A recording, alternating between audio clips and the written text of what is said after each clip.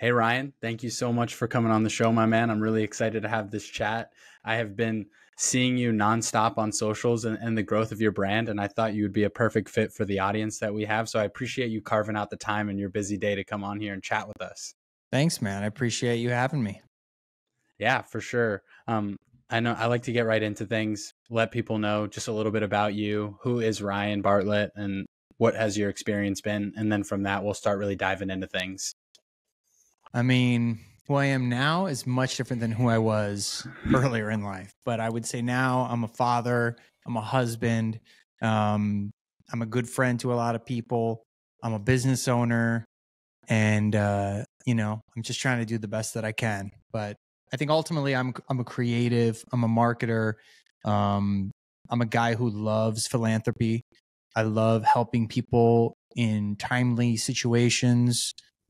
I am, I'm just someone who's trying to do right by humans ultimately, put out an amazing product that they really value, and then utilize my resources for good for the world is kind of really who I am at the crux. I mean, that's amazing. And doing my research, doing my homework on you, I really got that sense from you. You do a lot of philanthropy work. A lot of what you do is treating people the right way and really making sure that you're a stand-up person. And it shows. And I know you've been doing amazing charity work, and I have some questions here down the line that really dive in. But True Classics is what we're here to talk about. It's this amazing brand. You've had an amazing journey. You put in those 10,000 hours. You wanted to be a music producer. You jumped into the music industry. You wanted to be in the nightclub scene. You jumped into the nightclub scene. You wanted to get in the online world, and you jumped into the SEO world. And now we're here. So you've had all of these amazing journeys. But let's start with True Classics. You spent $3,000 on your first round of inventory and made $20K in month one. How did that feel? It was a surprise. I don't think we really realized what we had been sitting on. I mean, I would have started it way sooner had I known that there was just like money waiting to be made. So yeah, it was a little bit surreal. The three of us never thought it was going to go that quickly, that fast, and really force us to quit everything else that we were doing. We had a ton of other initiatives that we wanted to launch too. I wanted to get into the matcha business. I wanted to do the lab grown diamond business. I thought was like a really hot business at the time that was giving a lot of value back to people in a market where they were overcharging.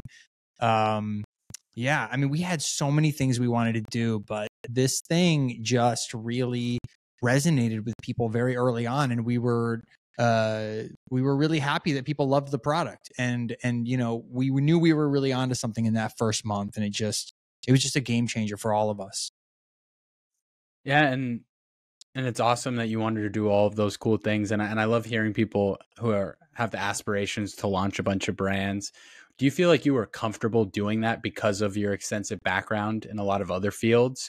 Because I know sometimes people are like, I can't even get up to start one thing. You wanted to start multiple things, and one of them ended up being a home run. Would you attest a lot of that to your background? It is part of that. I think any entrepreneur realizes that at the core of what you do, it's just providing value to another human on the other side. So whether it was matcha or diamonds or whatever it was, I was going to go way deep on the customer and just like absolutely kill everyone else around me in the marketplace. And so it just so happens that the clothing thing was just a very organic problem that I had been thinking about for some time. And then the more I dug into it, the more I just realized that like everyone's just underdoing it and overcharging. And it just felt like the right market to go into, even though everyone told me I was insane for trying to sell plain clothing, like as if it hasn't been done.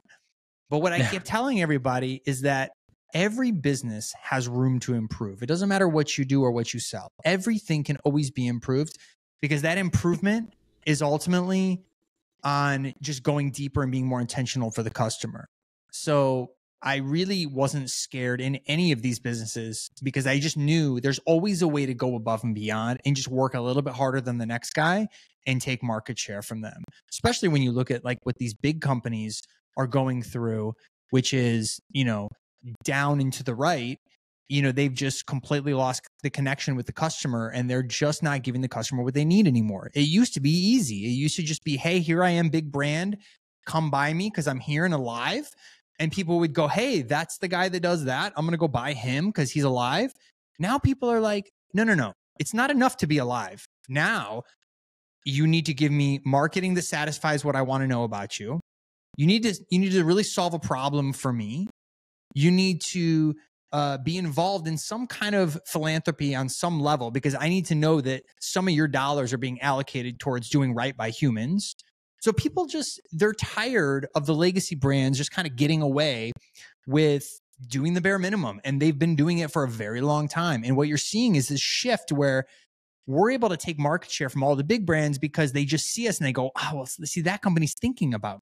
That company's actually thinking about what I need, versus the rest of them that are just putting out whatever, however, whenever, and charging what they want. We're being super methodical with keeping our prices as low as they possibly can be for the customer, which is good for them, and making the quality as high as it possibly can be for the customer, which is obviously good for them. So we're living in a weird place where brands are starting to shift and change because they're starting to see what happens when you don't listen to the market and when you're not going as deep as these other brands. And by the way, this will happen in every single business you see. With the ones that are breaking through, the more you peel back those layers, the more you realize they just went deeper. And by the way, that goes for like all the SaaS vendors that we have internally that we work with. The ones we end up going with are the ones that are innovating, and they're thinking about the customer, and they're giving us profitability metrics, and they're really going that extra mile. And then we're looking back at the legacy brands and we're like, dude, what are these guys doing? They're all just sleeping and thinking that they can add a feature here, add a feature there, and we're somehow just going to stay around forever. But what they're realizing is there's always somebody on your heels that's going to outwork you and make things better, make things more innovative. And people are going to naturally gravitate towards that. So it happens in every market. So to go back to your question, I had a lot of angles in each of those businesses that I wanted to take.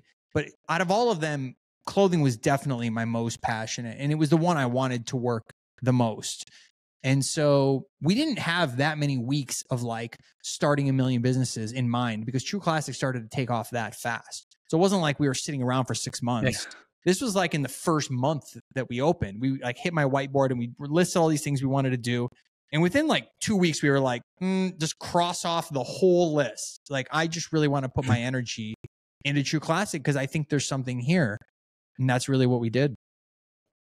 Yeah, and I couldn't agree with you more. I think the customers are demanding more, and they rightfully so are demanding more, because a lot of these legacy brands had very little competition during their big prime time, and they didn't need to do that much.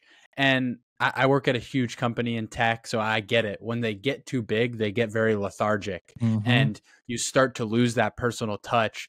And I love that there's so much opportunity for entrepreneurs to go in and innovate in these already, what you would say, saturated spaces. But if you can go be that much better and capture 2% of that market, and then treat those customers 20 times better than what the legacy brand will, you will build a very loyal following and a very strong brand, which I think this is a perfect example of.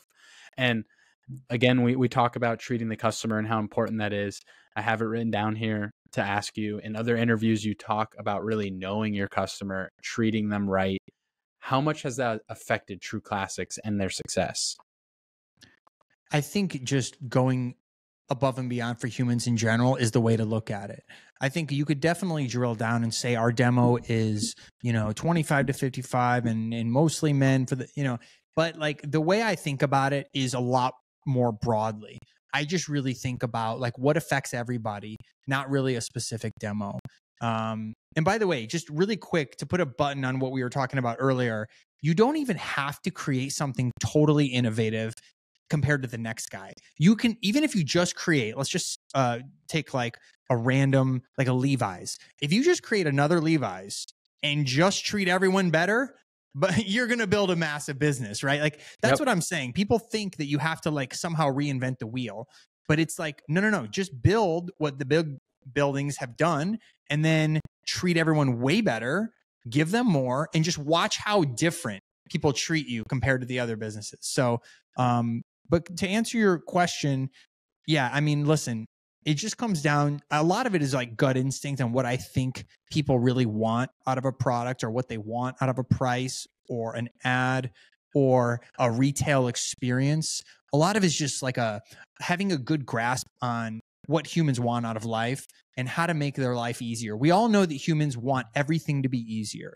That's a big one for us. And that's why when you see the website, that's why everything's in groups, because guys don't shop in singles. They shop in groups. They shop in packs. They want the best discount, and that means a bigger pack.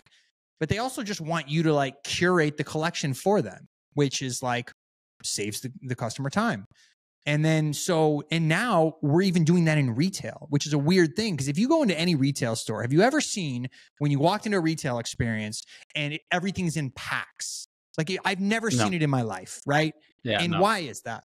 That's because none of those legacy brands are thinking about the customer. They're not thinking that, oh, it's actually better for the customer if I bulk put it into a pack, because then they're going to save more when they spend more.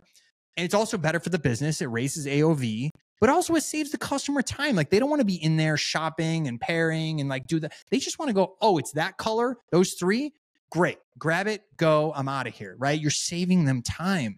So like, whatever you can build to save people time, ultimately, it could be shirts, it could be SaaS, it could be any kind of product. People value that more than anything. So I tend to look a lot about what we do from that perspective. Is like, I even go like on subject lines. Sometimes on our emails, I'll see a subject line and I'll just be like, why are you guys trying to force them to click into the email? Like, a lot of we get really playful in some of our subject line. We get really creative, and we're trying to, get them to the open rate. The open rate needs to be higher. So we're going to say something kind of ambiguous in the subject line. That'll get them to open. And I'm like, guys, stop. Like, stop. I know what you're trying to do, and I appreciate the growth hackiness of it, but like, they don't care. Like, just tell them in the title what's happening. Like, just tell them in the subject so they can just scroll through their email, because there's a million emails, and just tell them what the deal is with the email. Stop trying to like hack it, And now I get it, because that's part of their world, right? Like, they're trying to increase numbers and stats, and I love that and for that. But like, I'm always like, guys, like, we just have to go back to the basics and just tell the customer what is in this email. Let's not get overly tricky. So I'm just living in like, how do I save time for customers pretty much 24/7 on the website, in retail, in emails. I mean, you name it. It's just like, how can we give them the quickest, and make their life better in some way, shape, or form, other than like just having an amazing product. So yeah, no, and I think that's great. And you can tell that you really care about that. Like, I see you on socials. I see you communicating with your customers, always asking for feedback, always trying to get better. And I think that's like the coolest thing from a CEO's perspective. And I had a really similar experience with the president of Shopify, Harley. Yeah, I love Harley. He's a good friend of ours. I don't know him personally at all. I have a friend who has a cigar brand that's taking off. He's had a serious problem with payment processors. He's on Shopify. So I said, you know what? I see Harley responding to people all the time. I shot a message out. I said, Harley, I have a great friend who loves your product, but can't get a processor to work. He saw it, DM'd me, emailed me, put me in contact with someone at Shopify, and we had a payment processor set up for my friend in 2 weeks. I went and bought Shopify shares immediately after that interaction, because exactly right. That level of personal experience is so uncommon in these large companies in this industry. And I think that you just keep highlighting such a perfect example where you don't need to innovate. All you need to do is treat the customer better. We've gotten so used to these legacy brands mistreating us and not giving us the attention we as a customer deserve, because at the end of the day, we're shopping and we're putting money in their pockets. And now we've had amazing brands like yours pop up on the scene and show a customer what a real good experience looks like.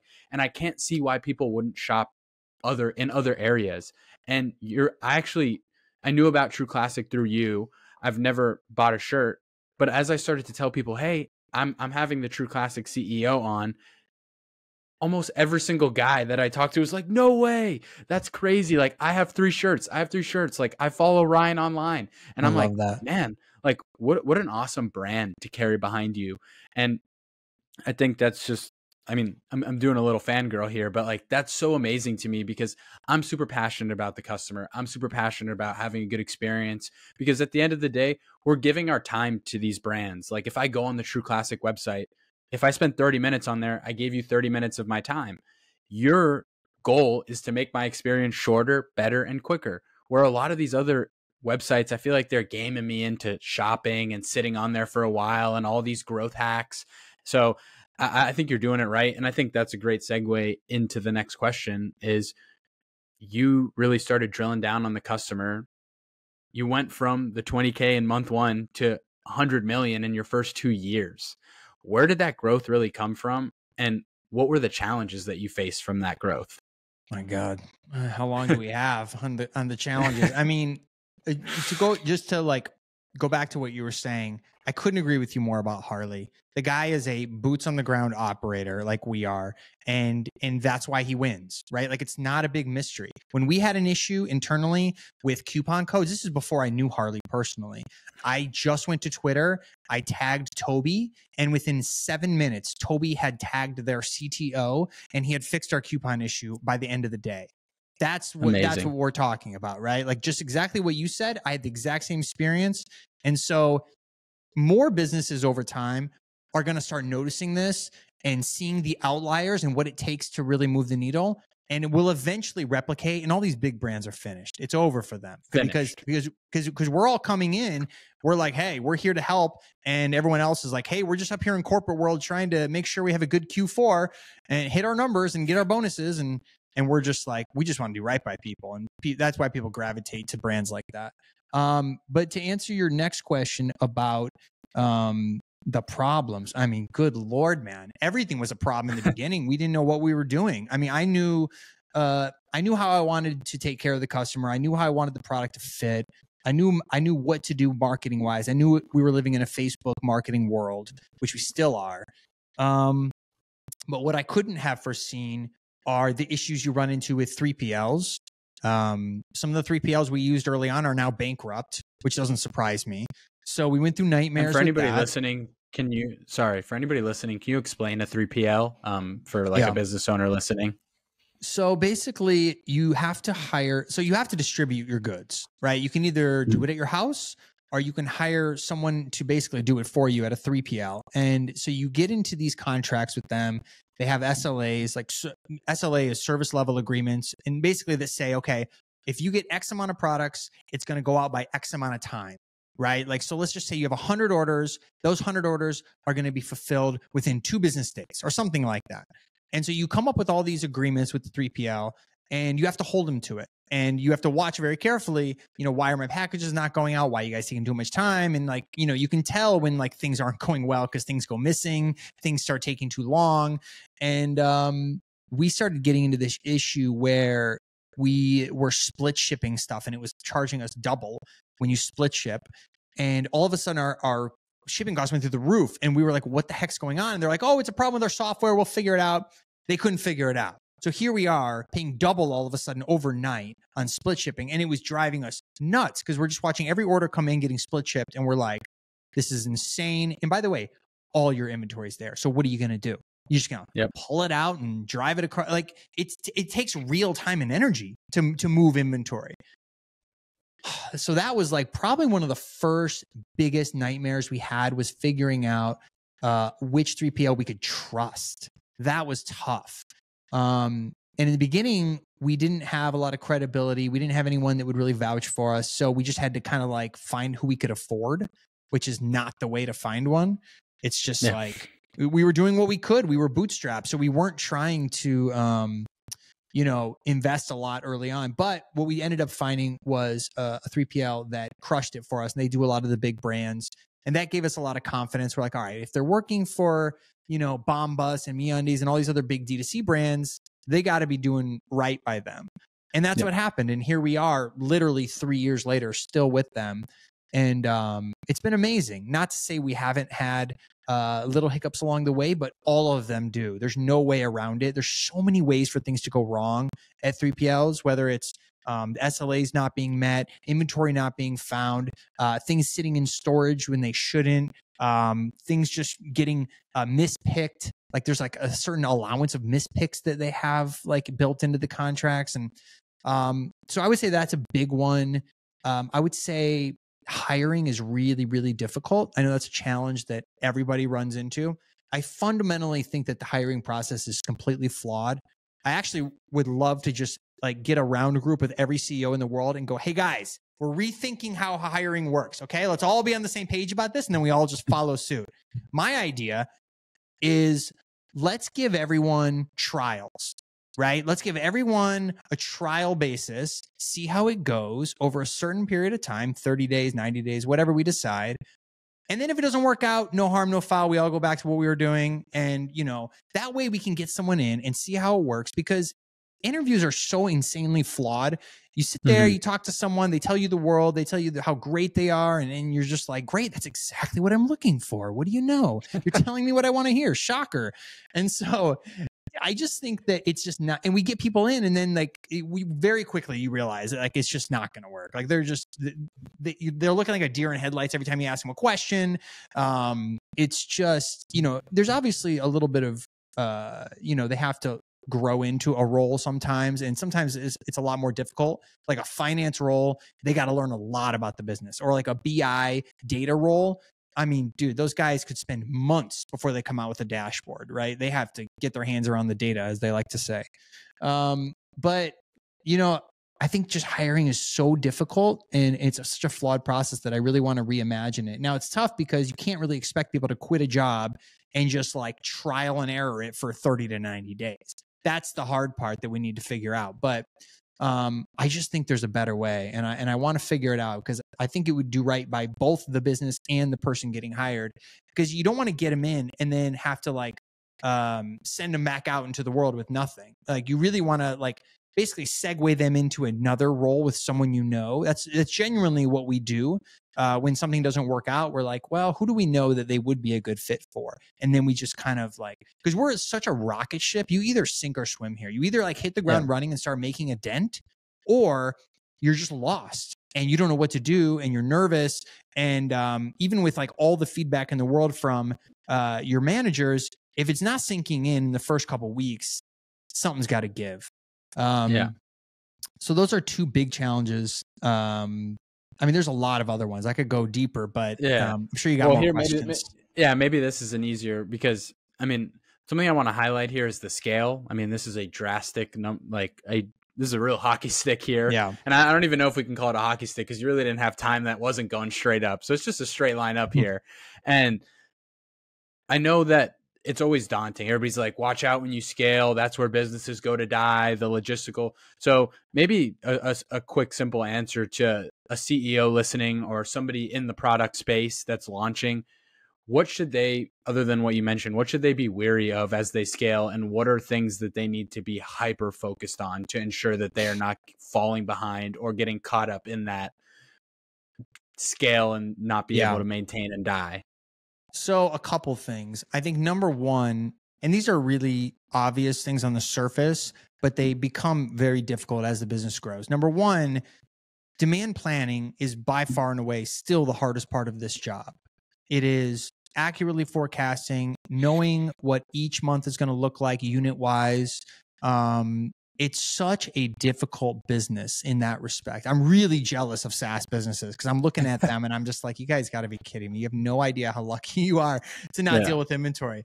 But that is the biggest challenge, especially early on, because, you know, even when we were like 2 years in, we were making massive mistakes on buys. I mean, just way over ordering. Because what did we have to go by? We just didn't have the tools, and we still to this day do not have the real tools. What we have now are high-level thinkers that have been in the business a long time that can look at spreadsheets, look at a lot of data, and make educated decisions, which is better than nothing. But there currently is no software that we have been able to find that really solves that problem for us. So I would say that scaling, you can only scale as good as you can plan, right? Because if you overbuy and you're not making enough revenue, then you're screwed on the invoices that come in because you're not going to be paying people, right? If you underbuy, then you're selling out and you're selling yourself short. So you're, again, not allowed to scale. So that's probably one of the biggest things right off the bat is figuring that part out. Other than that, the key to scaling is you got to have the right people in place too. You got to be hiring basically all the time, like keeping just a steady round. Like you can't go, okay, we can take the gas off now. Like you just are always in hiring mode when you're scaling because there's always another role to fill. And even if that role is filled, there might be someone who's way better and way more qualified down the line. You don't know. So you got to bring people in and you got to figure it out. I would say that you need your money in order and your credit in order with all these facilities. So as you scale, it gets tight, on money wise, a lot of times. So you have to have sometimes credit facilities come in and help you out. So that could be like a Wayflyer or like a Settle or some of these big credit facilities that basically allow you to borrow as much as they think your business can ultimately take on.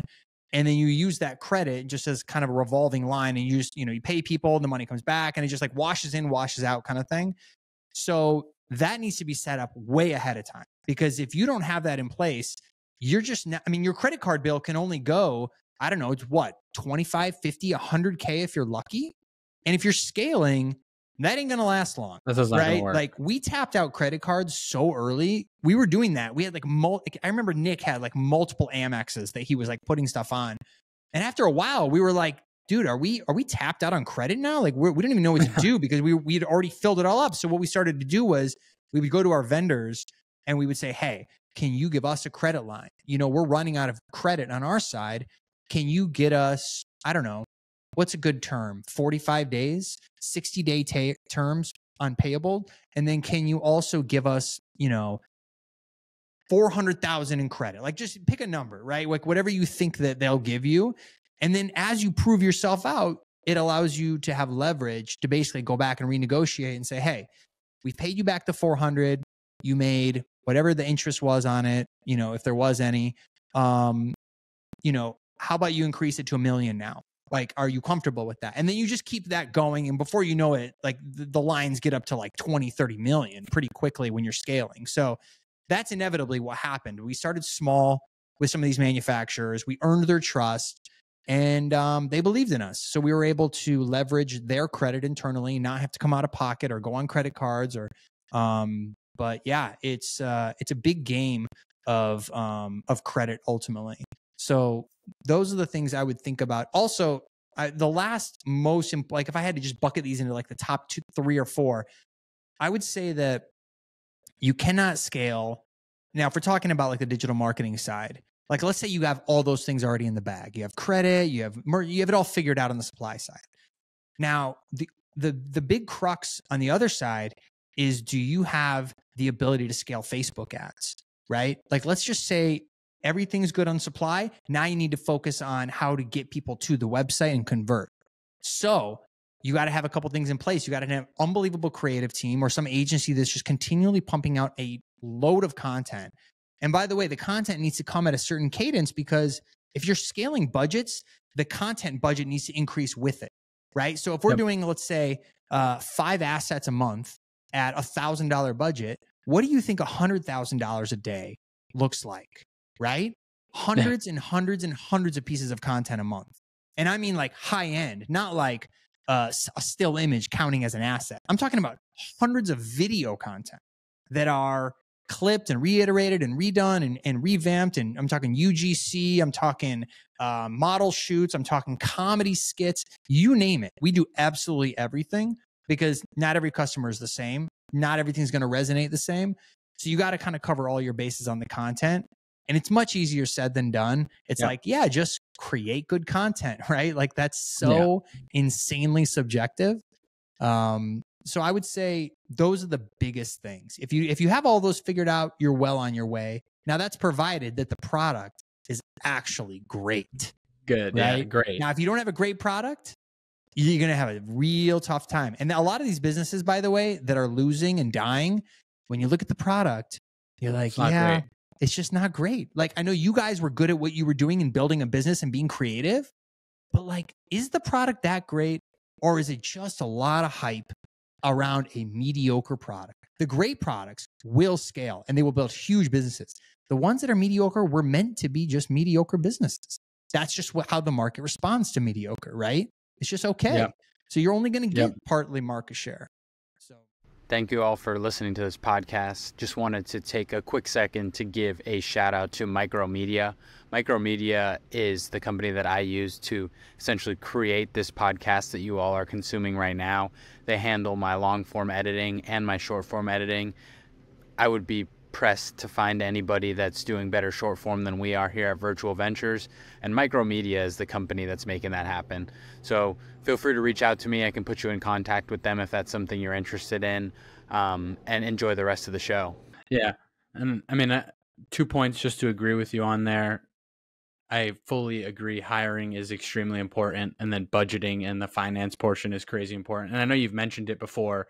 Your first hire was an accountant, and it's important. Like, you need those individuals who can go in and crunch the numbers and make sure the ship is actually sailing with no leaks and that it's going to be a smooth ride.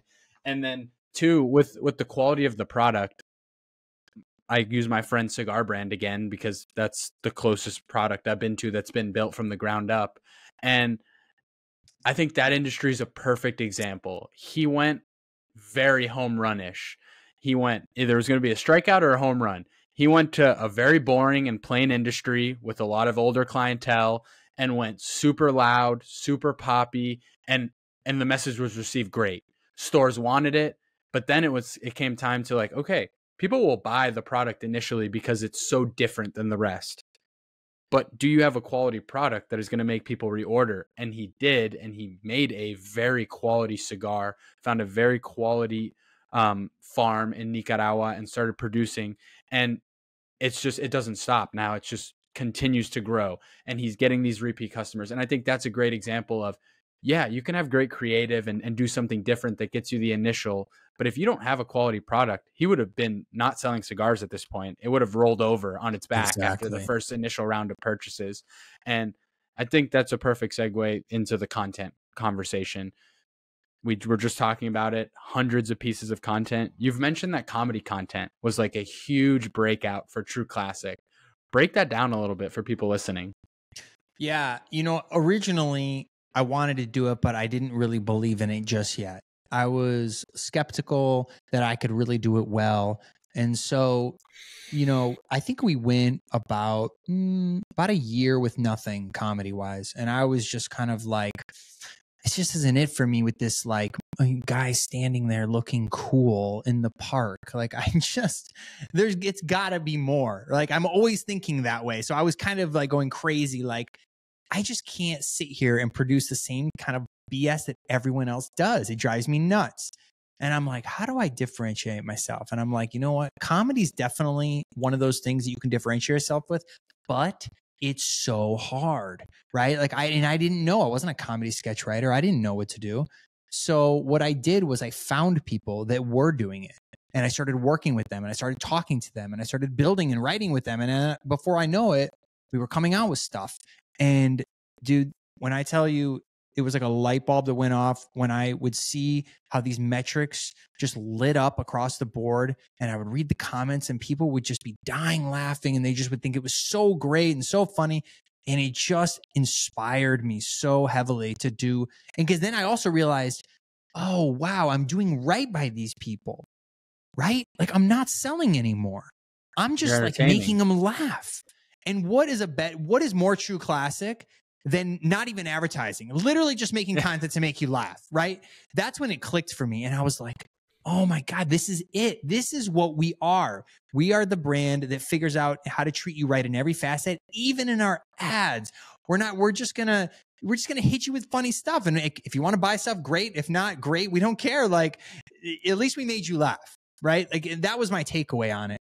And it turns out that a lot of times with customers, they just need to be reminded of you. You don't necessarily need to sell anything to them. They just need to be made aware. And then sometime down the line, it's going to be, I don't know, maybe 6 months, a year, 2 years. They're going to go, oh, I need t-shirts. And then, oh, I remember that company. They made me laugh. Right. So that's kind of, I was like always playing the long game, even from the beginning. And so I started working with Greg Tube. These guys were phenomenal. We still work with them to this day. I help ideate, and we'll sit there and BS on the phone for 30 minutes to an hour on an idea of what we think is funny, what's not. And then they'll go back to the lab and really flush it out in a formal script. And then they'll produce it and direct it and cast it and film it and edit it. And they're unbelievable. They're very much an anomaly. I've dealt with a lot of comedians now. I've dealt with a lot of writers, and these guys are the absolute creme de la creme as far as D2C comedy is concerned. So I love it, and it gets more fun because I see more opportunities to work with other comedians in different aspects of the business. So it's really exciting. I mean, comedy again though is very subjective.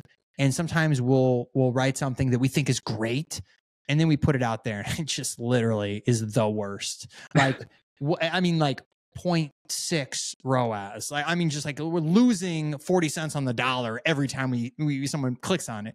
So not everything works. It's a big game of like, let's throw a dart and see if it sticks.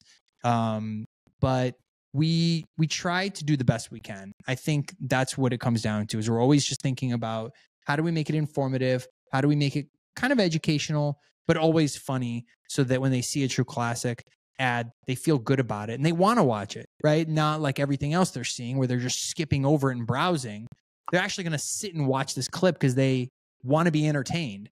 And I just love like playing in that space of like, how do I keep their attention and make them feel good about what they're spending time on with us versus everybody else?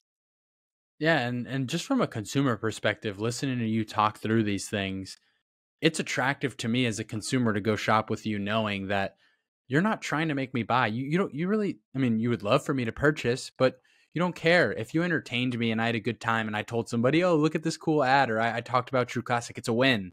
It's a win. And it's cool because I think at the core, what you started your business on and what your differentiator was even plays into what was the big break in the ads category. Super saturated, millions of people posting ad content all over the place. And what did you say? All right, maybe we do funny stuff. Like, what clothing brand is actively putting comedy content out there to get you to buy? Well, that's not to get you to buy, but to get their brand in front of you. Yeah, I would say I personally haven't seen a single one. And then you guys go out and do this, and it's a home run. And I think it just speaks to always being interested in innovating, always try these different things, and you never know what's going to hit. And I think that was a home run for you. And it's cool from a CEO's perspective, something you actually enjoyed and was, I guess, somewhat of a passion project for you. Like, hey, I want to do something comedy related with this. How can we do it? Executed on it. And now it's like, wow, that was a home run. It wasn't just like a passion project anymore. No, it fed my soul for sure. Like, cause like I said, when I was like, I felt very stagnant when we were just doing the model shoots. I'm just like, this is so lame. Like, I get that we need to do this and we still do it, but like, I just don't like to view that. I kept thinking like, what would I want as a consumer? Like, if I was looking at a brand, well, I would definitely want to be entertained. Who doesn't want to watch great ads versus crap ads? And so again, you go back to thinking about what consumers really want, and they're tired of the same old stuff. So you got to stand out, man. And comedy's really tough to do. A lot of companies do it, but they do a terrible job of it, and they overproduce it. Like when you look at the Super Bowl ads, everyone's trying to be funny in the Super Bowl ads, right? And you look at the ones that are the best historically, they were simple and they were to the point and they weren't overly produced. But what you have are a bunch of corporations who think they know comedy. So they way overproduce it. And they have like 6 celebrities in the ad.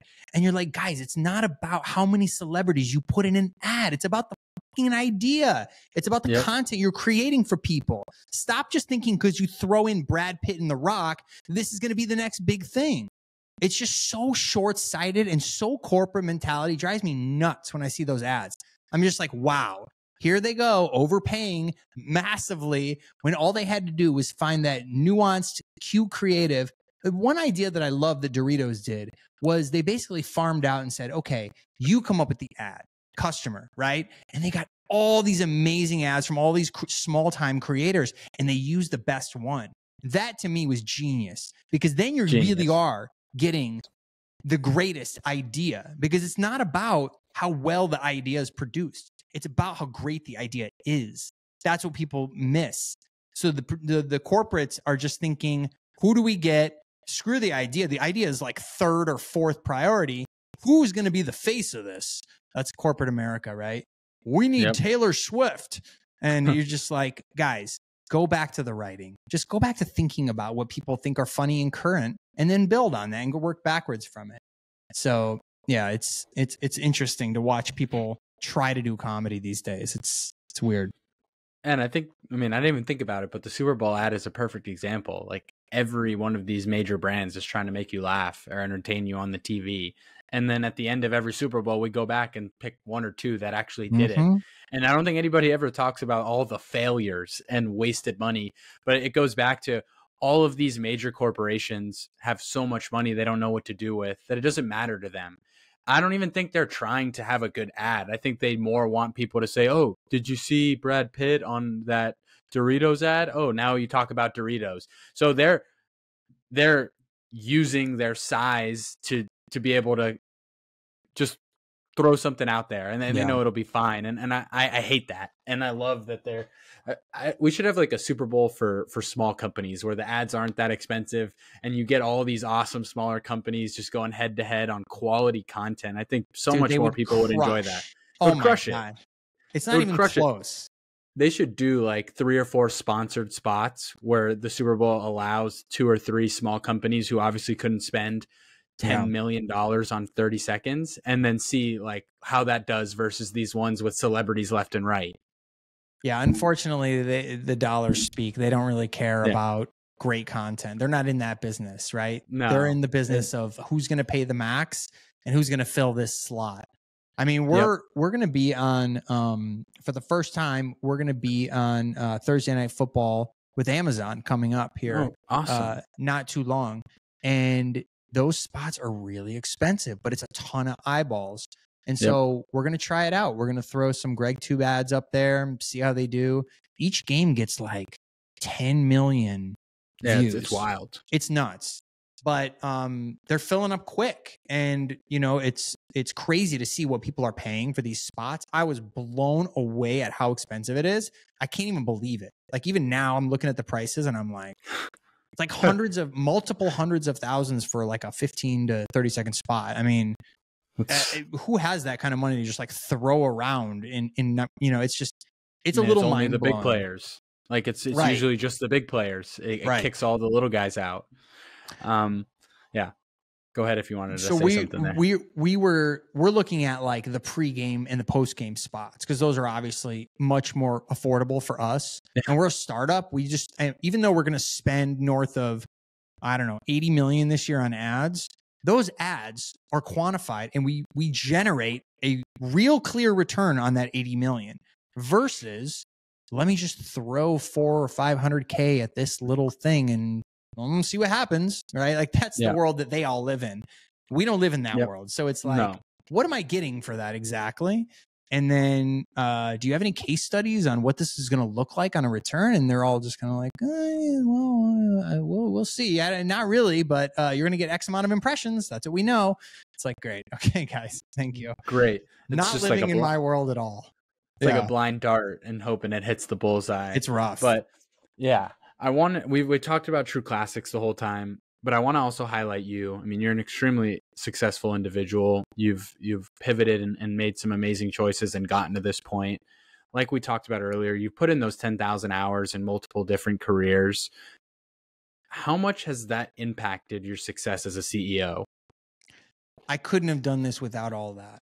I couldn't have been this creative without putting my 10,000 hours in music. I definitely could not have taken this much risk and bet on myself this big without playing poker for a living and really putting my rent money on the line And if I don't make it, then I don't know where I'm going to sleep, probably in my car.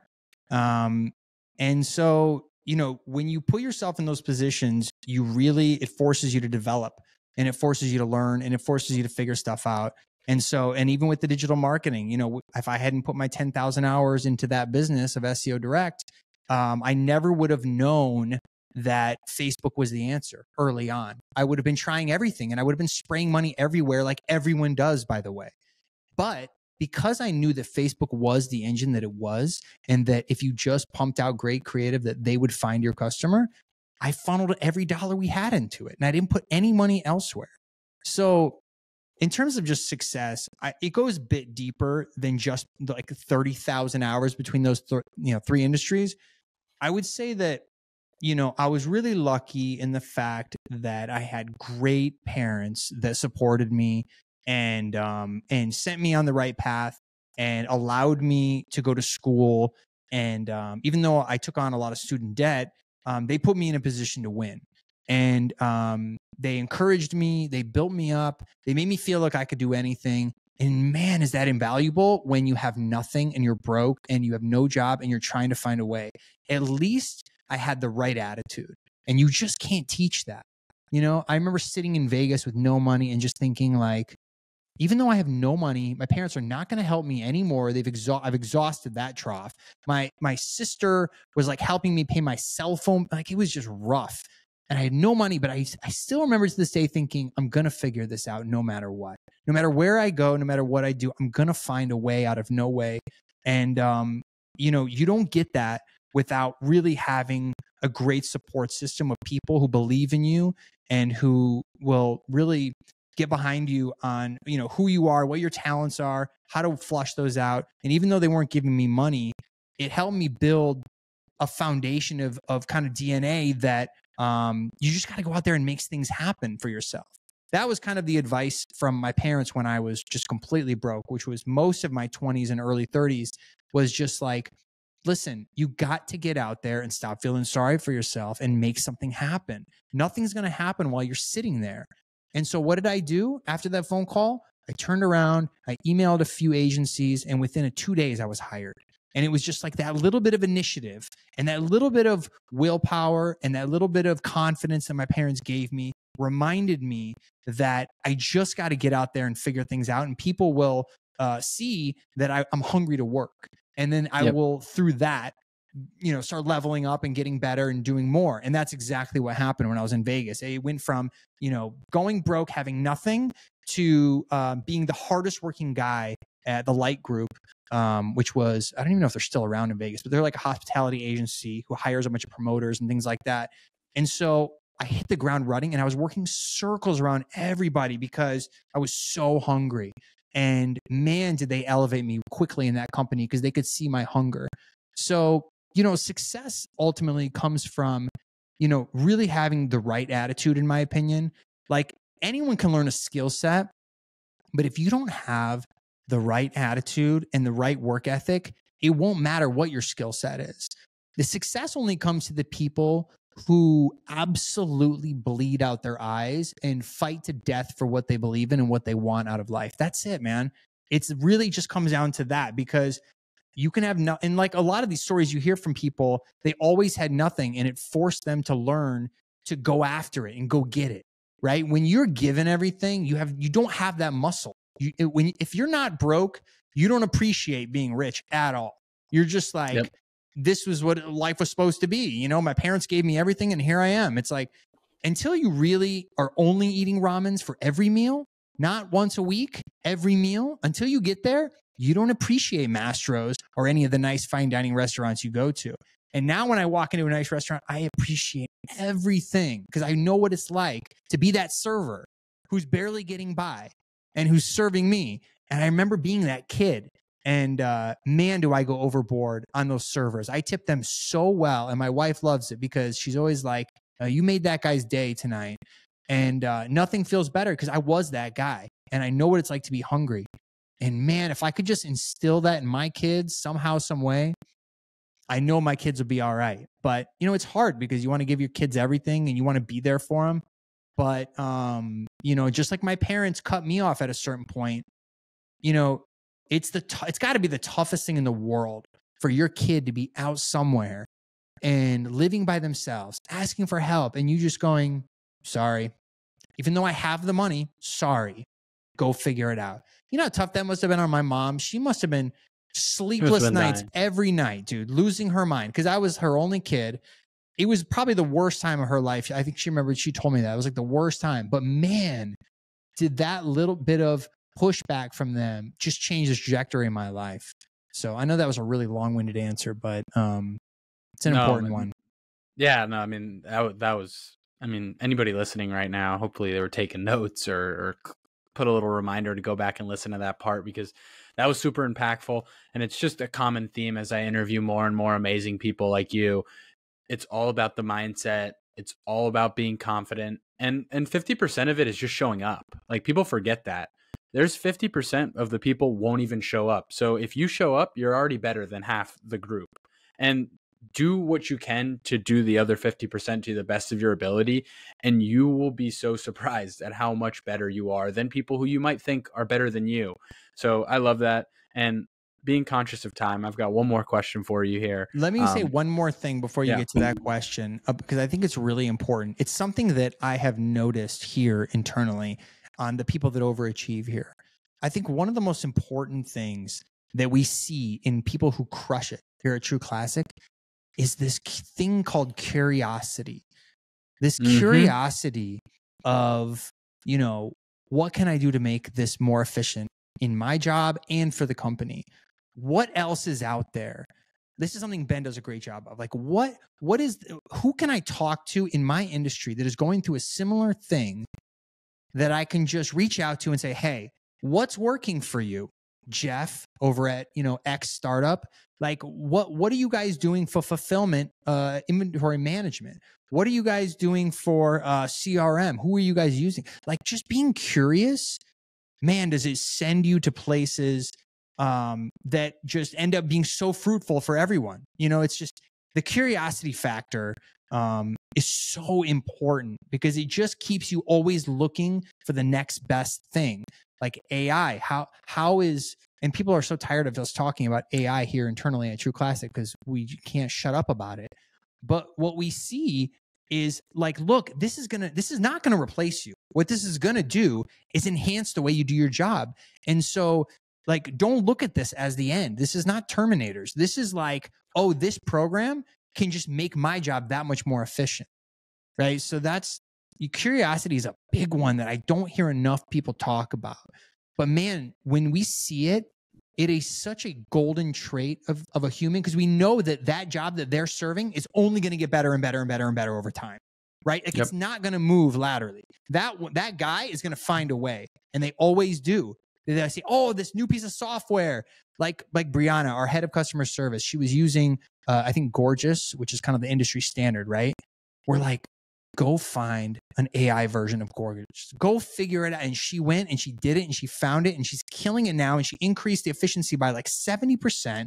We were able to not have to hire so many more customer services as we scaled.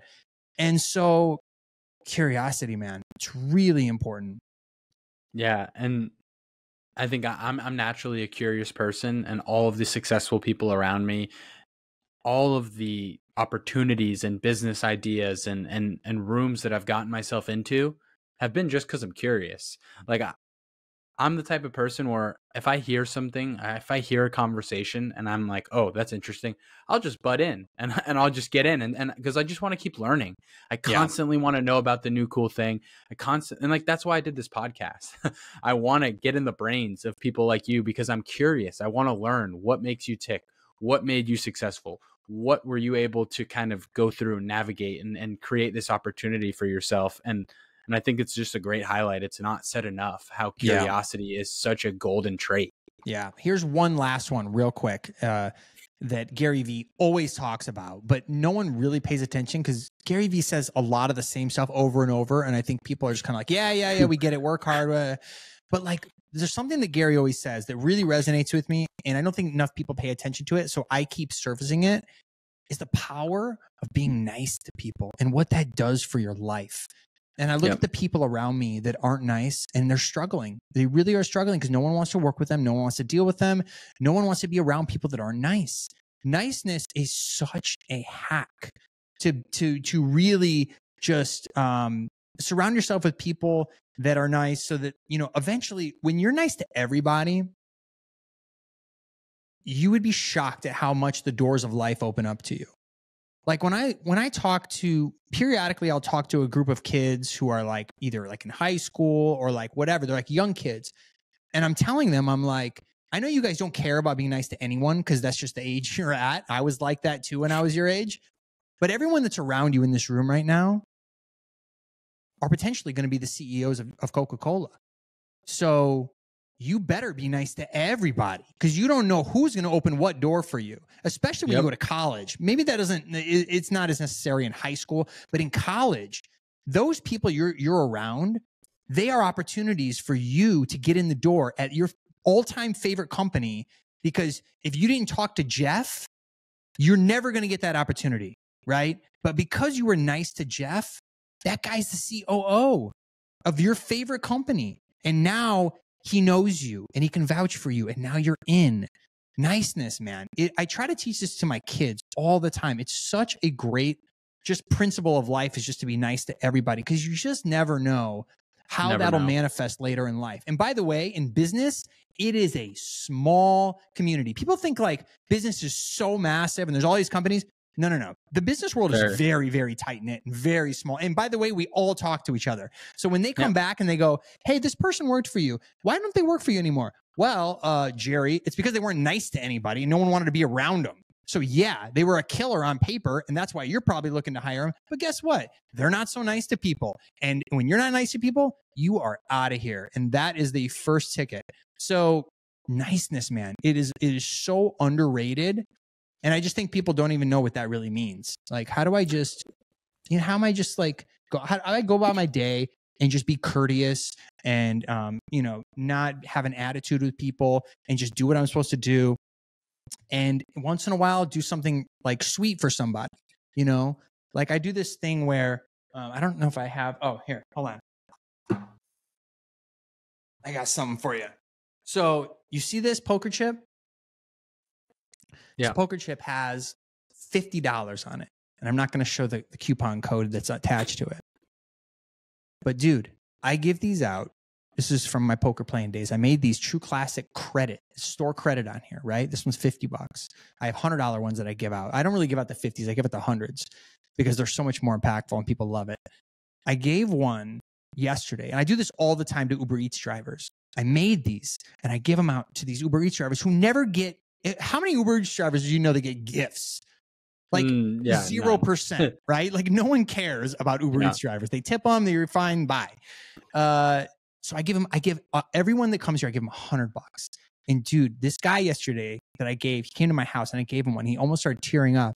And he told me this was the nicest thing anyone's ever done for him. He told me, wow, you made my week. And I cannot believe you gave this to me. And what did this cost me? Nothing. It cost me nothing, right? So like just being nice to people, dude, it goes such a long way. And it doesn't even have to do with business. It's just like in life, you just got to do right by people. That's why I'm doing the teacher initiative. That's why we're, sending a big supply thing to Maui. You got to show up for people, man. You got to be good to people, and people notice, right? Like I'm not doing this to be noticed. I'm just doing it because it's the right thing to do. And I just wish more people kind of lived and died by that attitude. Yeah. And I mean, it's crazy to think that we're talking about how being nice is a underappreciated trait. And I think we've just gotten lost in this crazy world that we live in. But I mean, I'm young, I'm early in career, and I've got an amazing job in a huge, amazing company. And all of my opportunities have come because I'm just a genuine person. And I have a conversation with somebody, they like me, and I don't ask for anything in return. I'm simply there to meet somebody, network, and talk. And then they'll be like, hey, you should talk to this person. I think you're great. And then it's boom, boom. And then next thing you know, like you said, doors start to just fly open. So I love that highlight. And I think this is just a perfect segue into my last question to you about True Classics before we ask that famous final question and wrap up. And you're big into philanthropy. We just talked a little bit about it. True Classics loves to give back, especially to veterans. Where does that come from? And how has that affected the brand overall? And how much do you enjoy being able to just give back like that? Because I know you have the teacher initiative. You just said you're giving back to Maui. Like, these are stand-up amazing things that you're doing as a CEO. And I'm so proud to be talking to you because I love that you're doing that. Yeah, I mean, it comes from originally it was the homeless veterans that my stepfather was working with down in Savannah. So he, like with most of my family, we're all veterans. So when he retired, he wanted to do more for them. So he was involved in a tiny home project down there.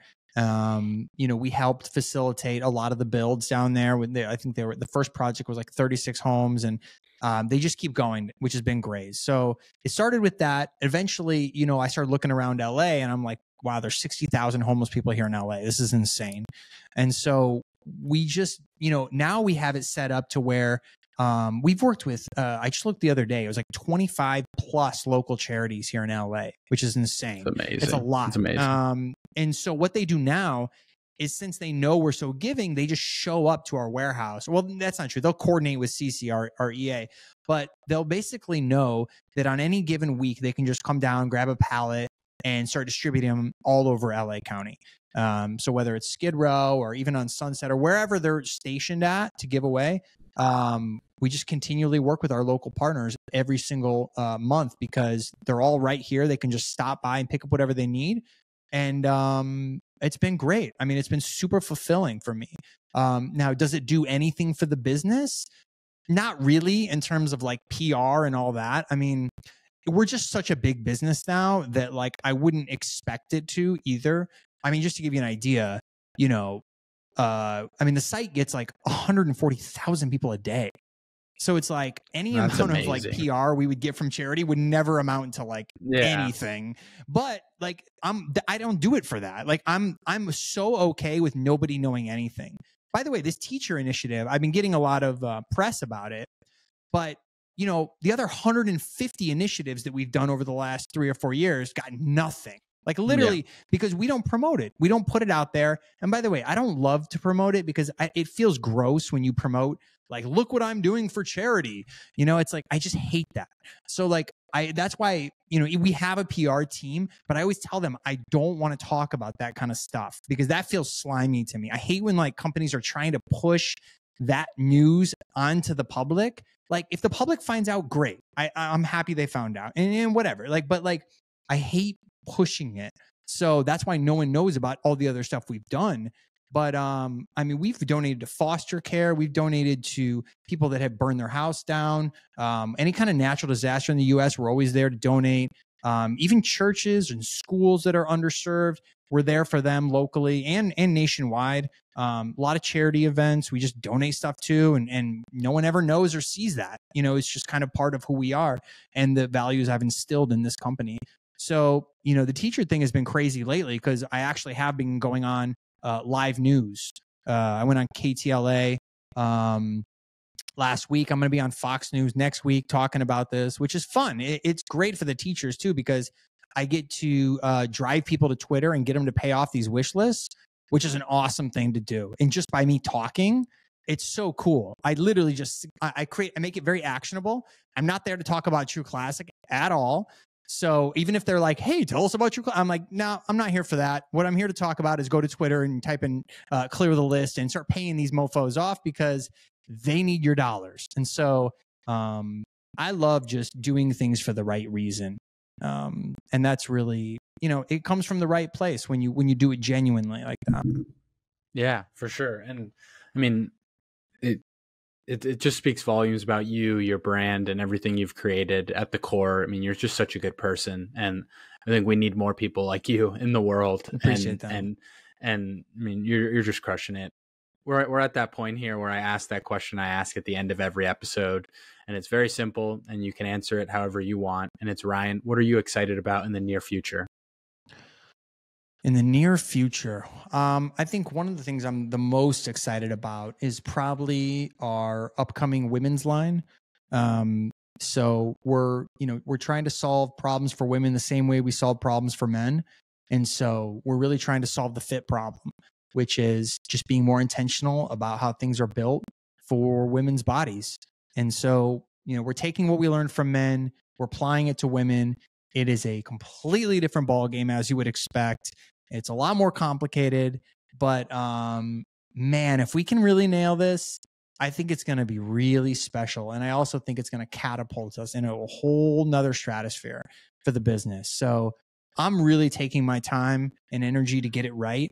In the near future, that's like the most exciting thing, in my opinion, that's happening with this company. We have a lot of other big initiatives, but like to take care of women that have also been underserved on the fit department, in my opinion, just feels pretty special. And they are a huge piece of the buying market. So I hope it goes well and they love it. I'm definitely not here to just kind of check the box of making women's clothing. I want to do it right or not do it at all. So we'll see how it goes. That's awesome. And I'm super excited now to follow you guys, because I agree that could be, that could double the revenue of True Classic, which would be insane. Mm-hmm. So I'm super excited to follow you on that journey and continue to watch as you launch that product. And I know it's going to be successful. Ryan, this has been such a great conversation. Where can people connect with you, chat with you, and follow this journey? Twitter, it's just my name. LinkedIn, same thing. I think that's the easiest place to find me. Okay, perfect. And all that stuff will be linked in the bio below for people who want to go and check it out. But Ryan, I can't thank you enough for taking the time to come on the show. This has been such a great conversation, and I'm really looking forward to watching you continue to crush it. Likewise, man. Thank you. I appreciate you. And listen, if I was anywhere where you are at your age at 20, dude, you are killing it. I was a complete lost soul at your age. So I think you're doing amazing things, and I'm really encouraged to watch you and your journey as well. Thank you so much, man. Thanks for coming on. Absolutely.